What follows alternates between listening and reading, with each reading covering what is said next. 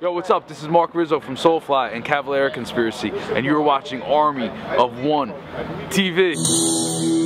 What is up with this guy?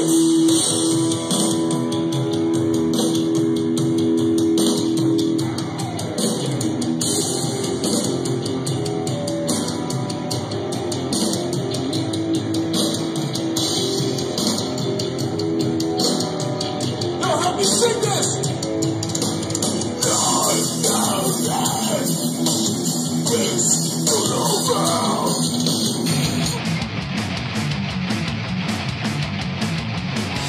This is Cal from Tainted Entertainment in upstate Black and Blue. You're watching Army of One TV. We're here with Marc Rizzo of Soulfly. How you doing, boss? Great, bro. It's good to be here, man. Excellent, man. Awesome show tonight in the Loft in Poughkeepsie, New York. Thanks. It's awesome to be here again. Yeah. Fucking A, man. So give us the history of how it all came together with you and Max. You know what? That's a really funny story. I was just talking to somebody at the bar before about that.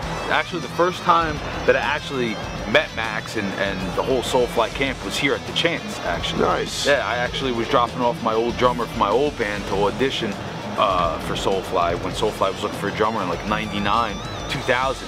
So I drove him all the way from Jersey up here and auditioned, and I got to meet everybody in Soulfly and everything. So playing the Chance and the Loft here, it's kind of where like I started with Soulfly. You know? That's when I first met the whole band and crew and everything. So awesome, man. That's fucking cool. So who were some of your influences when you got into playing guitar at the time? You know, I grew up listening to a lot of all the shred guys from the 80s.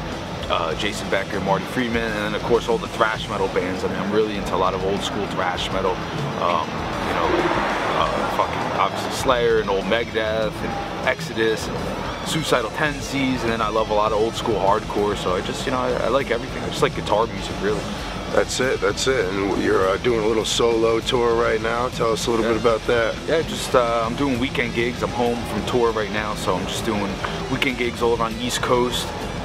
Tonight's my last show on the East Coast, actually, and then we're going out to the Midwest to do a bunch of dates. So basically, when I come home from tour with Soulfly and Cavalera Conspiracy, then I go out and do my own little tours all around the U.S. for fun. What else are we gonna do? That's it, man. That's it. And speaking of tours, you'll be stopping at Bogey's on March 13th, man. Bogey's in Albany. Oh yeah, I'm excited for that. That's going to be a great show. That's going to be fucking awesome. Yeah. So how can the people get a hold of you in the social networking world? Facebook, you know, and I'm not gonna lie, you know, ladies come first, so if ladies want to hit me up on Facebook, I'm always gonna answer your emails within the first 5 to 10 minutes. Guys, it may take a couple, 3 weeks if it's, depends what you want to talk about, you know. There you go. I may not even write you back, you know. Thanks, you know.